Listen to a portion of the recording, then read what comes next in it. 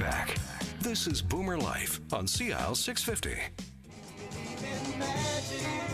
Don't bother to choose if it's jug and music or rhythm and blues. Just go and listen. Welcome back to Boomer Life here on CL 650. Sterling Fox with a whole group of good people from Revera Retirement Living, and specifically Fleetwood Villa in Surrey. Simone Polaire is the executive director at Fleetwood Villa. Michelle Weibolt is their lifestyle consultant. And Kerry Jackson is here from Revera, BC, and head office downtown. We're talking about community living, and we were just mentioning just before seniors community living, to be quite specific. Kerry gave me that eyebrow. But what I was hoping that I might be able to persuade you three to help me out with, because I'm a boomer and my mom's 92, and she's not interested in this retirement community business. So my brother and I are, dead set on helping her enjoy her life as much as she can, and we can input into it.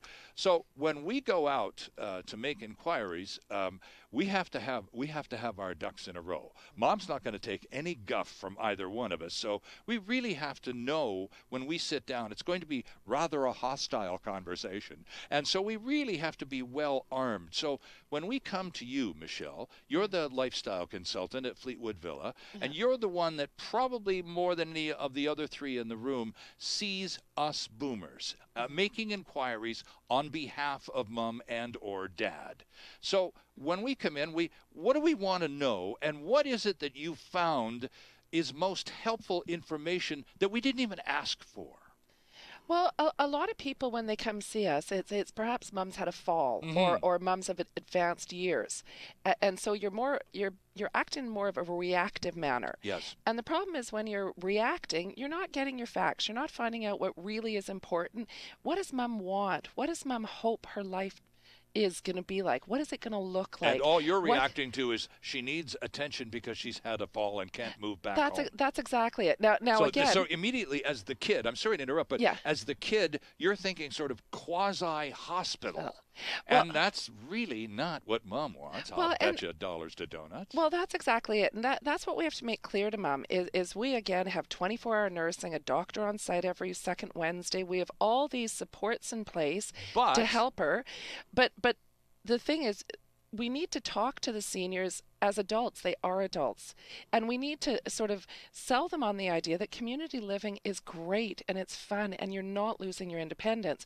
And I think the way a lot of boomer children position it to their parents is it's sort of like, okay, your time has come. You need to go to the old folks' home. Yes. And that's the problem. And would you be willing to sign up for that? I know at 48, no way would I be prepared. Well, no. If someone had positioned it like, you need care, they've got assistance, but you're going to have a much fuller life. You're going to have friends, you're going to have activities, you're going to have outings.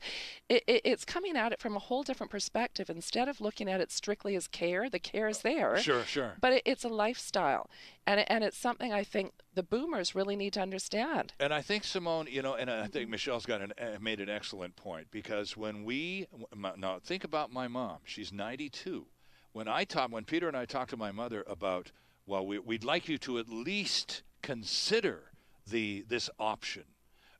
In her mind, she sees the old folks' home that she used to have to go to.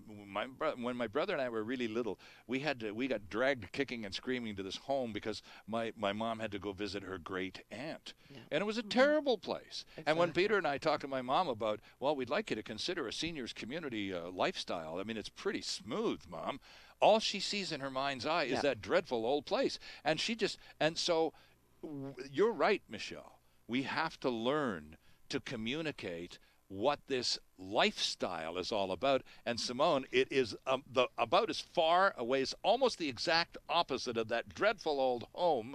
But so many of them still see that in their mind's eye, don't they? They do. So the boomers have got to do a better job of changing that. Exactly. That's correct. And that's the reason why we encourage the children to bring their parents in.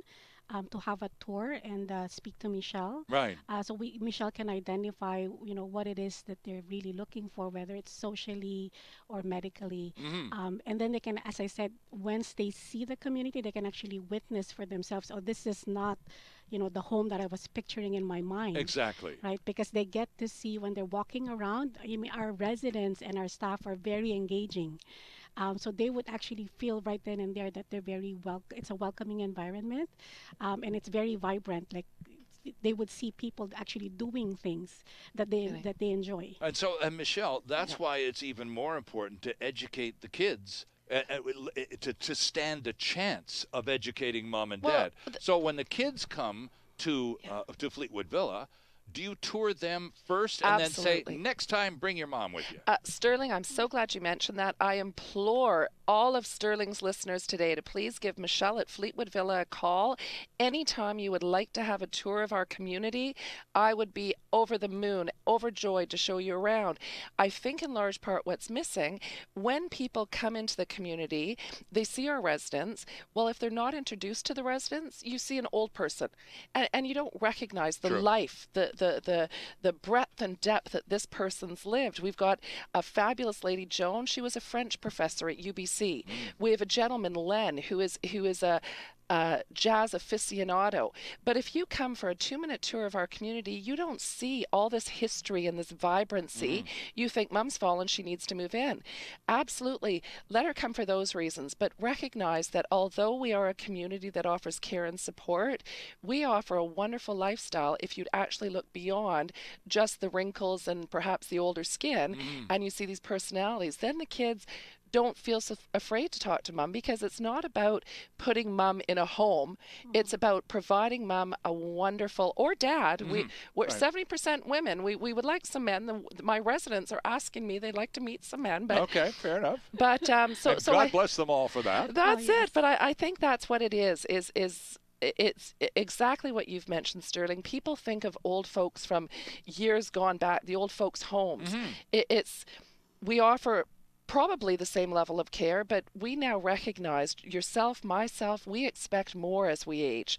Age is more. We want lifestyle. If our back's giving out, well, we'll use a walker. Sure. If we can't dress ourselves, well, we've got nurses to help, but it doesn't mean we're going to stop having fun for the afternoon. Right. It's all this, and it's changing the dynamic where we don't think of old people sitting in a corner. We recognize that they're filled with life and excitement and hopes and dreams, and that's what our community is about. And once you let the kids know that, they get excited about it. Yeah, Carrie, Michelle made a really good point there about our parents need at all times to be regarded and treated as adults. Yes, we get to be, we're the caregivers now and we're the bossy ones. Yeah. But you know what?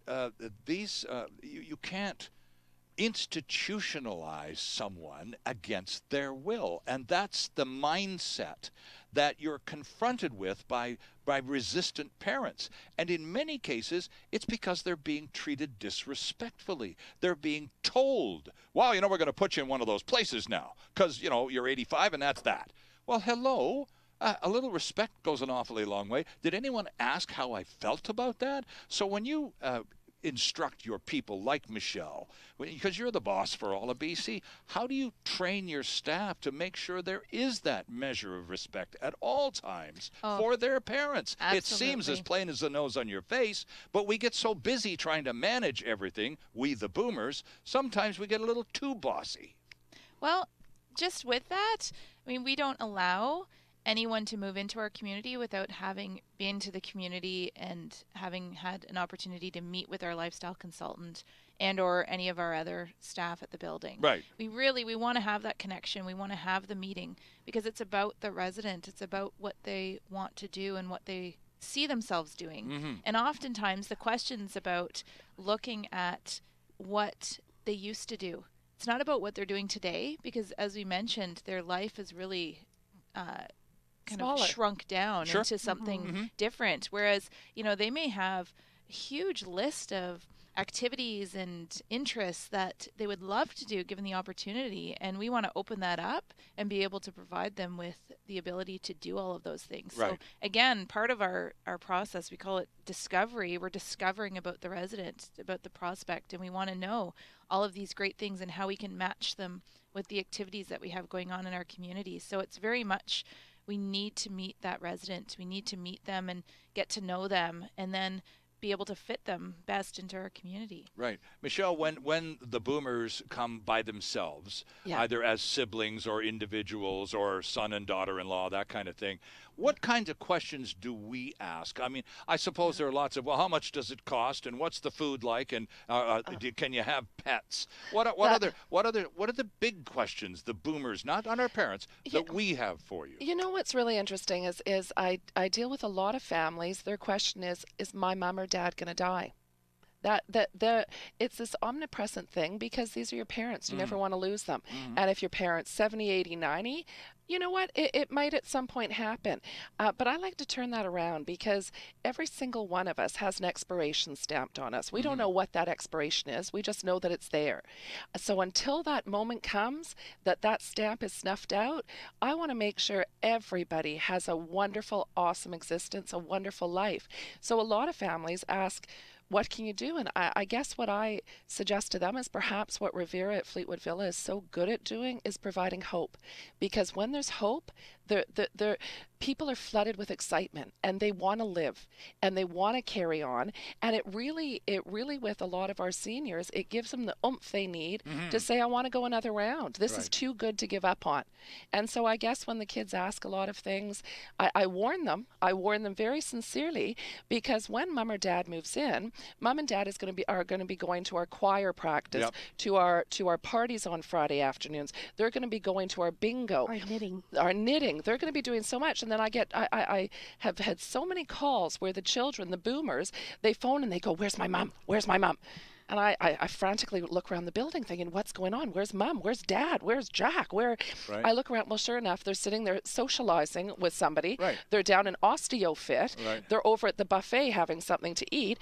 Well, the boomer kids are so beside themselves because they're used to mom and dad always being sitting on that couch ready to pick up the phone. Now they're not ready to pick up the phone because they're living life. So that's really what I tell them is whether there's a walker involved, whether there's mobility issues, maybe the eyesight isn't so good. That doesn't mean that it needs to detract from a full, exciting life. So if someone is more introverted and they like reading books, we've got a fabulous library. People like the party, we've got it. People like the food, there's everything there. But you do have to be warned, all you boomers listening, when your parents move into Fleetwood Villa and you're calling, they're not going to be answering because they're too busy living life. So be prepared.